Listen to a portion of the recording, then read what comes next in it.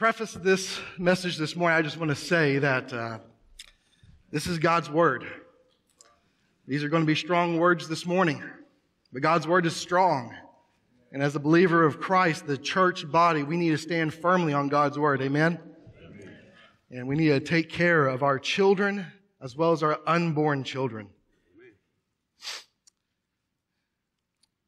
So if you will, turn with me to Psalm chapter 139. We're going to be looking at verses 13 through 16 this morning. As you're turning there, on January 22nd, 1973, the day that America entered into the deadliest war on human life known to mankind, it's the day that our country declared abortion, the termination of an unborn child, to be a legal procedure. 11 years later after that, President Ronald Reagan designated January 22nd as National Sanctity of Human Life Day. It's a day to remember and to be advocates of life. And although this day is focused not only on abortion, but also on racism and suicide, today we will focus on abortion, for abortion is a silent killer. America has one of the greatest genocides the world has ever seen happening in our very own backyard. It's estimated that 19% of pregnancies end with an abortion. 3 leading reasons for this. 1, they finished having children. 2, they can't afford a baby. Or 3, they're not ready for a child. And it's estimated that every 26 seconds, a child loses their life to an abortion. Every 26 seconds. That means by the time I finish this sermon, over 60 children will have been terminated. It's estimated that nearly 1 million abortions occurred just in 2016 alone. From the Revolutionary War to the War on Terror in 2012 and all the wars in between, 1.2 million lives were lost. But from 1973 just to 2011, over 53 million lives were lost to abortion. So today I simply want to highlight why abortion is wrong and it's unbiblical and why it's murder, and place the facts of how we must stop this atrocity from progressing any further. I'm going to share facts from the Word of God, but also a little bit from science.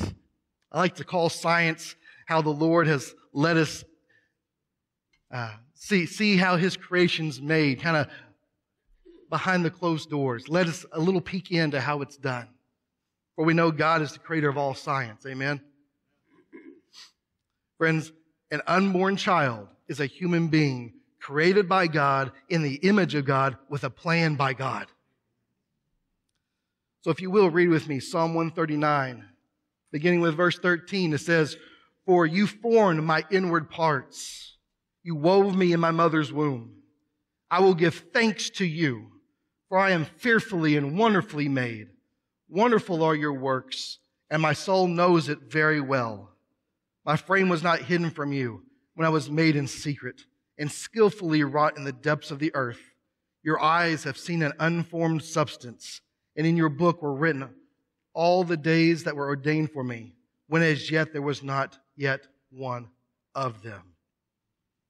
So the first thing I want to highlight this morning, church, is simply this, that life begins when God creates. There's much debate right now about when life begins. Is it from after they're born, or when they get a heartbeat, or when there's brain activity? Well, the Bible tells us that life begins when God creates. When God creates. Now, I know for most of us, it's probably been a little while since we've been in a science classroom. And so I'm going to kind of give us a brief update, just from the scientific side, just about what happens when God creates a child. So at the moment of conception, when God creates a new and unique human being, they come into existence with their own distinct genetic code. 23 chromosomes from each parent creates a brand new and totally unique genetic combination. There's enough information, that tiny little zygote, to control human growth and development the duration of the child's entire life. 21 days after conception, so just 3 weeks after conception, after God creates, 8 days after first taking shape, the heart starts beating. Isn't that amazing? It's not even detectable at that point, but the heart starts beating 21 days in. Now, as you think about this, in our world today, when we have, heart surgeries and things like that, the doctors begin the heart by shocking it to get it to come back to life. They regulate the rhythm of it by shocking it. My question is this: after that final cell of the heart is created in the womb, who starts the heart? Who shocks that little heart to start beating? It's not by accident. It's not by a big bang church. It's by the hand of God. God is creator. And 21 days in, when that final cell is formed, God kicks it back to life. God starts that little heart. The next 4 days, the heart gets its rhythm, its regular rhythm. And before the child is even born, this little heart will beat approximately 54 million times. 54 million times. At this point, kidneys are being formed, the little eye bulges are visible, the brain begins dividing into 3 primary sections, the forebrain, the midbrain, and the hindbrain. Arms and legs also start taking shape. Day 26, arm buds are visible. Day 28, upper and lower arms can be distinguished. The embryo is now surrounded and protected by the amniotic sac and is actually starting to produce the necessary cells for that child itself to be able to reproduce. Let's go ahead and put week 5 up there. So this is an ultrasound picture. 5 weeks and 6 days. 5 weeks and 6 days. For most of us, it doesn't really look like much at this point, but that is a child. And as I said, at this point, all those things are present. At this point, brain waves are detectable. Brain waves are detectable at this point. It means there's a heartbeat. Has been for several weeks. Brain waves are detectable. And the embryo responds reflexively to stimulus. What does that mean? It means that doctors who perform abortions, some have stated that they've seen the baby move and flinch. Why is that? Because if there's brain waves, that means there's nerves connected. And that means this baby feels pain. It hurts. But yet our world today still sees this as not living, not a child. Week 8, every organ is present and is in its place. At week 8, 90% of the structures found in an adult human being can be found in this tiny fetus. Let's go to week 10. Now it looks like a baby, right? 93% of abortions occur at or before 13 weeks. So that includes this, and 3 weeks past. Think about that. A living child with a beating heart, brain waves. It's a living child made by God. Let's go to 20 weeks. Continues to grow. Arms and legs begin to form. Eyes begin to form. The nose begin to be formed. Let's go on to 30 weeks. And here's the profile. You really can start seeing the shape and the features of the baby. And what I love about getting to 30 weeks is that you're able to get what's called a 4D ultrasound, which really allows you to see what the child really looks like. Not any of this 2D black and white stuff. It really brings the child to life and really what they look like. It's kind of a sneak peek in just to kind of take a glimpse of them. And so let's show the next pic here. So this is a 4D ultrasound at 32 weeks. If you notice the picture here, the shape of the lips and the nose, if you know my daughter Kaya, this is her. Okay? This is Kaya. And so after this, if you want to go by the nursery, after we get her out and you look at her lips, that's her. You can see the exact forming of it. Isn't it beautiful and sweet that God has given mankind the technology to see this? You know, many people say, well, still not living, doesn't have a personality. Yes, it does. I can prove it. God blessed my family with us being in the room at the perfect time with the doctor putting the ultrasound thing right where it's supposed to be at the perfect time to get this next shot. Look at that smile. All right? What a beautiful smile. No one can tell me that my daughter didn't have a personality at 32 weeks. Amen? And also, I'll say this, just to kind of, this is fun, that while we were pregnant with Kaya, every time I would get up to preach on Sundays, Kaya would start kicking and going crazy in her mom's belly. Because she heard, I would say, well, she knows the Word of God. She loves it. She wants to hear more. So 32 weeks. So friends, these are the scientific facts about life and when life begins. And this is what's being argued over. Is this truly a child? Is this truly a child that's alive or not? This is why I say life begins when God creates. So now we're done with science. Back to the Bible. Biblical position. David wrote here the Psalm of 139, 13 through 16. And let me mention a couple of parts that he mentioned. He said, you formed my inward parts. You knitted me together. Now, I remember when I was younger, I remember looking at my arms and these little seams, by your wrist and in your arm where your elbow attaches right here, those little seams that you have. I once asked my mom, I said, Mom, what are these? And I remember she replied, well, son, that's where God sewed you up. And I'm looking at Scripture now, I'm thinking, she wasn't wrong. God knew what he was doing. He knitted us together. And David goes on to say that we're fearfully and wonderfully made in the image of God. He saw us when we were being made. He was there, intricately weaving us together. It says, your eye saw my unformed substance. So friends, God is there every step of the way. We can't say, oh, it's just mom and dad and genetics doing their thing. No, that's just allowing us to see a little peek into how God is forming and how God is creating. But it's God that's in charge of those cells. It's God that's in charge of the chromosomes. God is in charge of biology. God is in control of all this.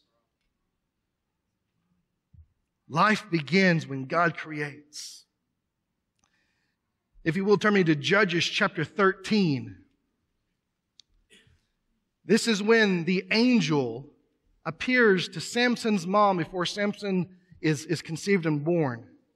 And I want us to see the instructions given to her here by this angel.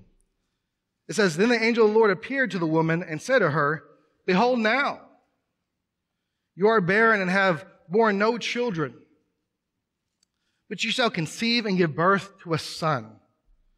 Now therefore be careful not to drink wine or strong drink or eat any unclean thing. For behold, you shall conceive and give birth to a son, and no razor shall come upon his head, for the boy shall be a Nazarite to God from the womb. Friends, most of us know the story of Samson. He took the Nazarite vow. No razor would touch his head. He wouldn't take in anything unclean. He wouldn't drink any alcohol. But it goes beyond that.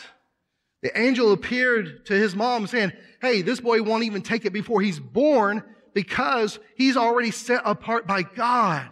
God sees him as a human being already before he's born. He was supposed to stay clean before his birth. And that means, church, that life begins when God creates. When God sets you apart, he sets you apart before you're even created.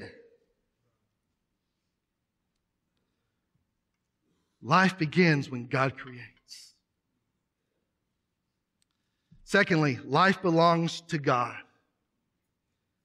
Genesis 1, 26 through 27 says, then God said, let us make man in our image. Let us, the Trinity, saying, let's make man in our image, according to our likeness, and let them rule over the fish of the sea and over the birds of the sky and over the cattle and over all the earth and over every creeping thing that creeps on the earth. God created man in his own image. In the image of God, he created him. Male and female, he created them. Friends, nobody owns their own life. God creates every life that's ever been conceived, and it's by his image. There's a reason why he emphasizes this like 3 or 4 times in this passage. Let us create man in our image. In our image, we will create them. Let me also mention that it says create them male and female. God makes no mistakes, church. God makes no mistakes. He knows exactly who's he creating, when he's creating them. We're created in God's image. And thus we bear that image. You know, I know we've all said, oh, whenever we have a newborn baby, oh, they look so much like their mom, or they look so much like their dad. Why? Because we bear the image. And many people say, oh, that's genetics. That's how it works. Well, that's how God works, isn't it? We bear the image. We bear the image of our Creator. Every child conceived is created in the image of God. That means God is their Father. That means God is their Creator. That means God basically is the one that's given them life, which means life belongs to God. Several years ago, whenever we were pregnant with Zane, we also went and had a 4D ultrasound of him. And we invited the whole family in. Everyone came in that big viewing room, and we were so excited to see him and everything like that. And so the image popped up, and we were on and oohing, and we were crying, and we were laughing, and we were giggling. And then my sister just says, as loud as she can, "That looks like Dad." I'm like, say what? Looks like Dad? I'm looking and like, okay. But I'll have you know, he does look just like my dad. He acts like my dad. I always tell people I'm raising my dad. It's really shocking. And he was silly and goofy and all that. I'm like, well, that's not my dad. But then I saw a video of my dad when he was that age, and he was the goofiest little kid I've ever seen. I'm like, oh my goodness, I'm raising my dad. But see, we bear the image of God. And God loves each and every child. I thank you, Steve, for singing these songs today. Just a simple reminder that God loves all the little children. God loves all the children, even unborn children. God loves them. Let me highlight one more thing in this passage. After he says, let's create man in our image. It says, and let them rule over the fish of the sea, the birds of the sky, cattle over all the earth, every creeping thing that creeps on the earth. You see something that's missing in there? It doesn't say let man rule over the unborn children. It doesn't say let man rule over man and have the authority to take life away. He's given us the authority to eat animals, to eat vegetation, to tend to His creation. But nowhere does it say that we have the authority to take the lives of unborn children. That is God's. God is the creator of life. Life belongs to God. And lastly here, life must be defended. Friends, we know life begins when God creates. Life belongs to God, but life also must be defended. Proverbs 24:11 and 12, it states this, deliver those who are being taken away to death and those who are staggering to slaughter. Oh, hold them back. If you say, see, we do not know this, does He not consider it who weighs the heart? And does He not know it who keeps your soul? And will He not render to man according to his work? So consider this verse in context of what we're discussing today. Deliver those who are being taken away to death. Friends, over 55 million helpless children have been led away to death and slaughter through abortion. So what are we supposed to do about it? We can't just say, well, we didn't know about it. It is a silent killer, but we're very much aware of the implications of abortion in our country, are we? Verse 12 says that no one will be able to claim ignorance. No one. We will be held accountable. So how do we change this How do we change this genocide from occurring any longer? First of all, let me just say this. If you're in here or if you're listening online and you have been affected by abortion, if you've been a part of abortion, there can be salvation and forgiveness in Jesus Christ. Grace and peace can be found in Christ Jesus. He wants you to come to Him. You should not have to carry that guilt with you any longer. Place it at the throne of Christ and let Him bring you the peace that surpasses all understanding. Listen, we as a church body need to uplift and encourage those that have had abortions. We need to love on them and extend the love of Christ to each and every one. Friends, we're all sinful. We're all sinners. We have all fallen short of the glory of God. So there's no need for us to be judging, but rather loving and uplifting and encouraging them. Friends, if you're in here and have been affected by that, I want you to hear this, that God loves you. And He wants to give you the grace and the mercy that only He can provide to you. Salvation is found only in Christ. So don't be sitting in here thinking, well, you'll never be accepted because you've done this. No. God loves you and wants to bring you forgiveness. All you have to do is bring it forward to Him. So won't you do that today? Don't carry that burden any longer. Secondly, how do we change things? We need to support and be advocates for organizations that help prevent abortions. We have several here in Fort Smith. We're actually helping one right now with I guess it's a baby shower of kind, with a pack and play and a crib out here in the foyers and the lobbies. It's for heart to heart. You know, they provide counseling and ultrasounds and support before the child's born and even after the child is born. You realize 90% of women that choose not to abort, or 90% of women that see their baby through an ultrasound choose not to abort. 90%. As we've seen these pictures, we can see why. We can see why. That's why we need to fight and we need to stand up for these agencies that are supporting life. We also need to be advocates for the unborn and encourage those who have unwanted pregnancies and those seeking abortions to reconsider and to choose life.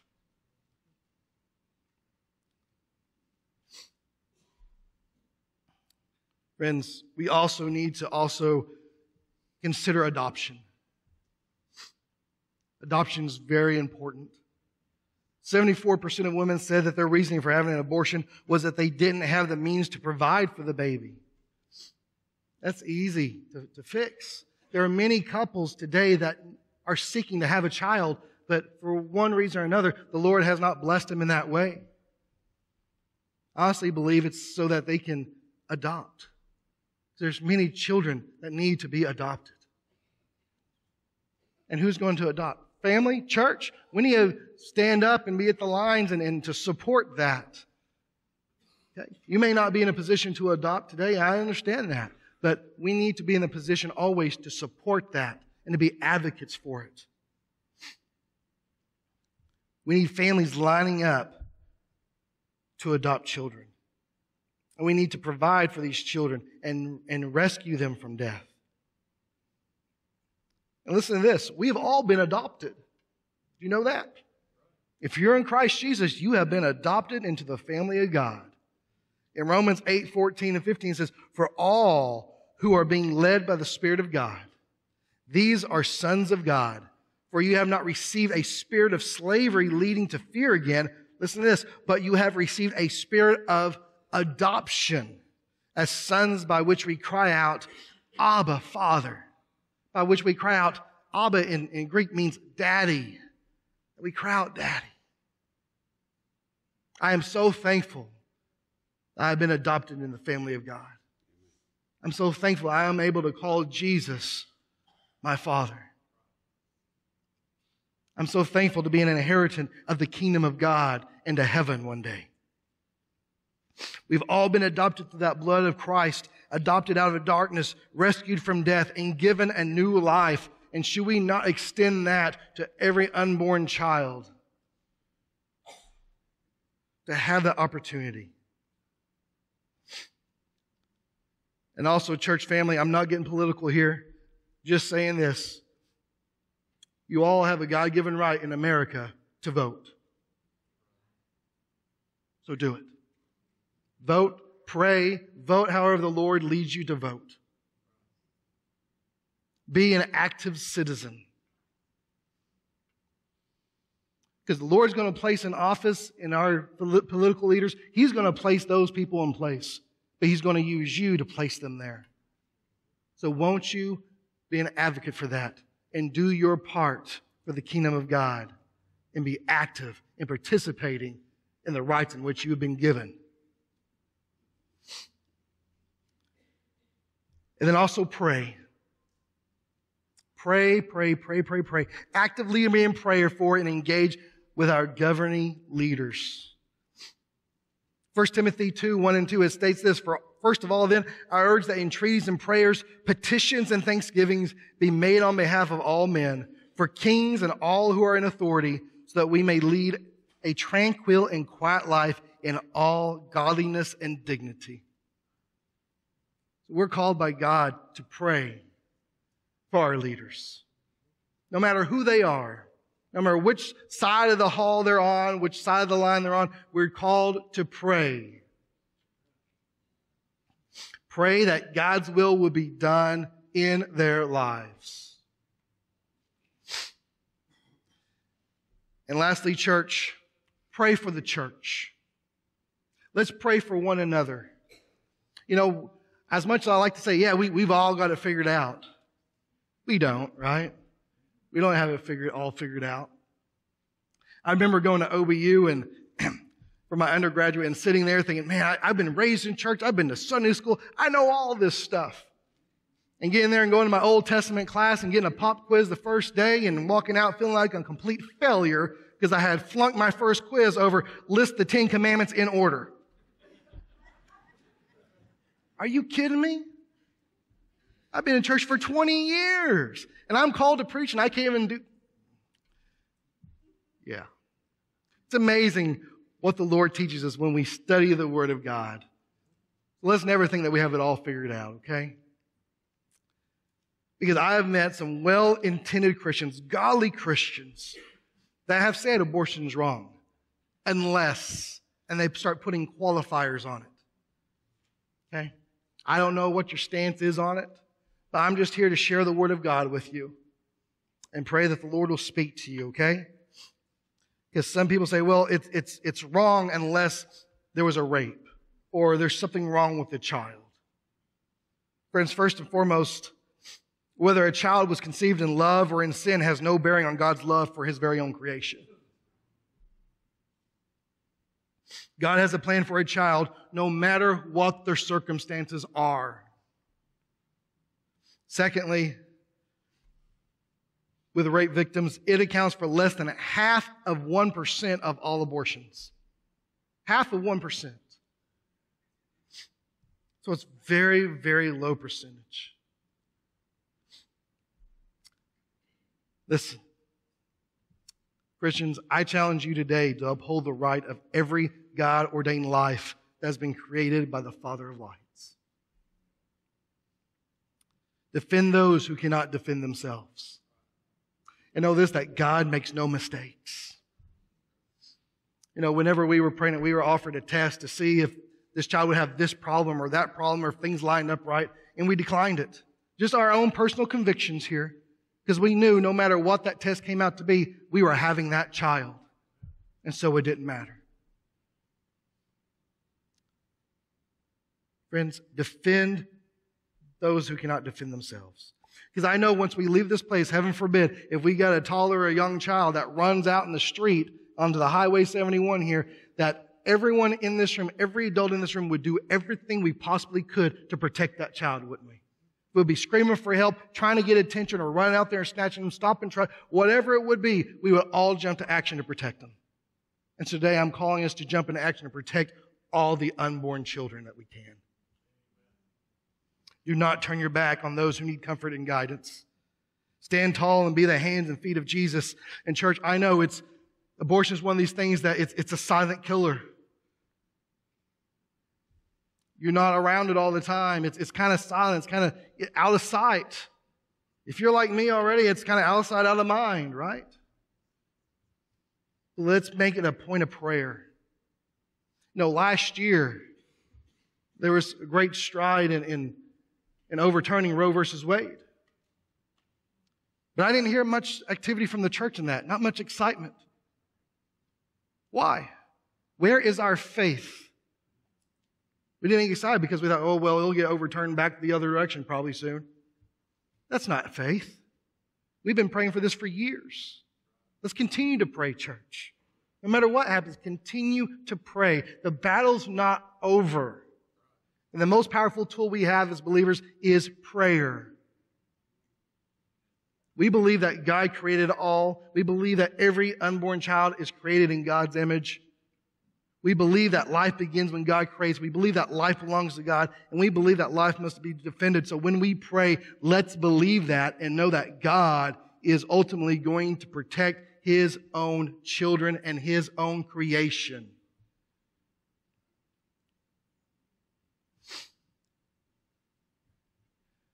The church this morning, remember, life begins when God creates. Life belongs to God, and life must be defended. Let's continue to pray for those who have been affected by this or are going to be affected by it soon. Let's continue to pray for them and lift them up. Let's encourage them. Let's pray for our lawmakers and our government officials, pray for our country, and pray for our churches that we will stand strong. Because children are a blessing from God. They're to be celebrated. They're to be excited. I know about you, but looking at these ultrasound pictures, I got excited again. Whether they're children or mine or not, it's exciting to see life coming into the world. And how precious are they? So thankful that all the kids got up here this morning. It was so sweet. So friends, today, won't you stand up for them? And as we are finishing up here, let me ask you this. Have you been born again? Has the Lord touched your heart? And has He led you to salvation in Him? So as I mentioned earlier, salvation can only be found in our Lord and Savior Jesus Christ.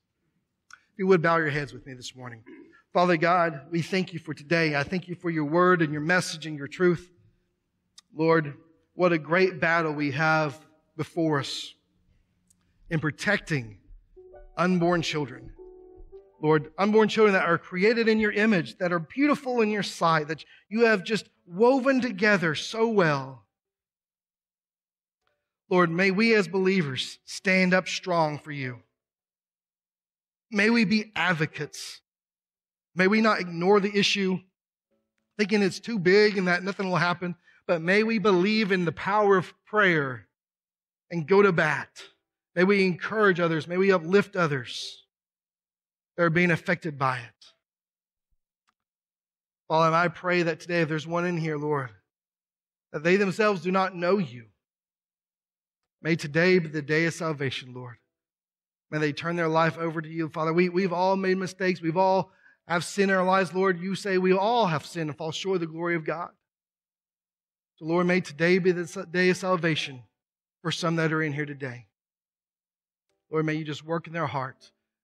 Lord, if there's one in here that needs to rededicate their life, turn their life over to You, Lord, get right, or just maybe they're carrying guilt from the past that just needs to lay it down at Your altar. Father, may they come forward today to do that very thing. Lord, You are such a good, good Father, a loving God, a God of forgiveness, a God of grace and mercy, a God of salvation, and we praise You for that. Lord, take this time of invitation and use it, Lord, to further Your kingdom. Father, we just thank You for it, and we praise Your name. And all God's people said, amen. If you will, church family, stand with me this morning. I want you to listen to the Lord this morning.